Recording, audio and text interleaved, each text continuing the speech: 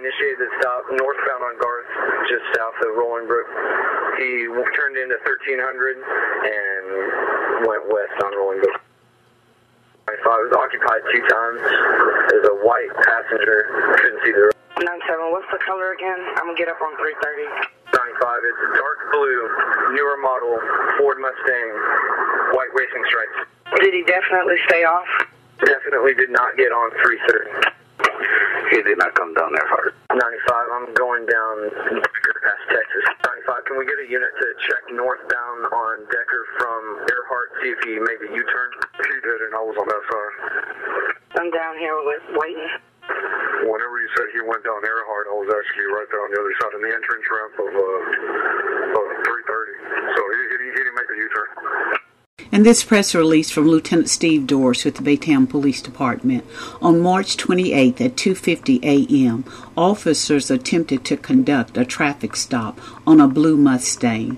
The vehicle initially pulled into a parking lot in the 1300 block of Rolling Brook.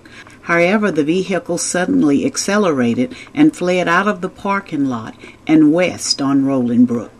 Officers pursued the vehicle as it turned onto Decker Drive and headed south. As the vehicle approached Earhart and Decker, officers lost sight of the vehicle.